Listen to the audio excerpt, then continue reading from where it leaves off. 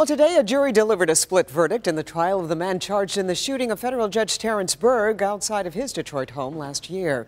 Now, they found Kevin Andre Smith not guilty of armed robbery and assault with intent to murder. But they did find Smith guilty of conspiracy to commit armed robbery and 2 felony firearm charges. Let's get to Rod Maloney. And Rod, Judge Berg wasn't in the courtroom when the verdict was read, was he? Yeah, Carmen, you know, this case was all about a crime spree that happened in the city of Detroit, and it was a star pair of witnesses, Judge Terrance Berg, a federal judge, and his wife. And yet the jury stripped that out of this verdict. A very interesting one indeed.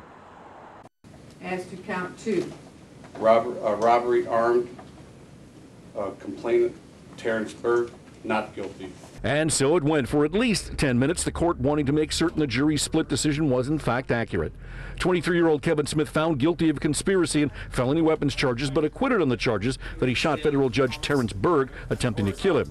Afterward, his attorney, John McWilliams, said it was really a small victory for Smith. He's disappointed that he was found guilty of conspiracy. That's because of his extensive criminal background and the pending federal charges against him. He's likely to spend most of the rest of his life in prison.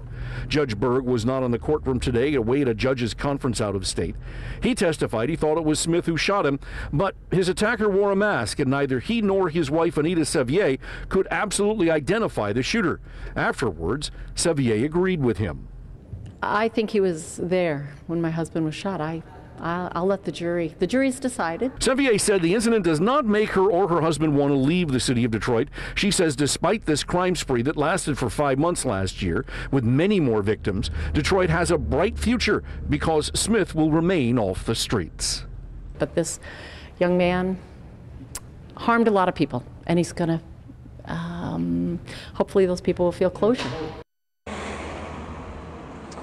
And that was the basic point behind everything she was saying, is that there were a lot of other people hurt in this incident as well. And so this alleged perpetrator, she says, is likely to end up in prison. And she says, as far as she's concerned, that works for her. Back to you. Rod, were you able to get a hold of Judge Berg this afternoon?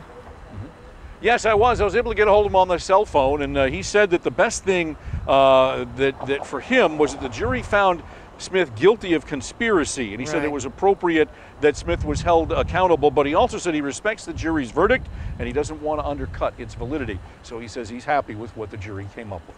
All right, our Rod Maloney.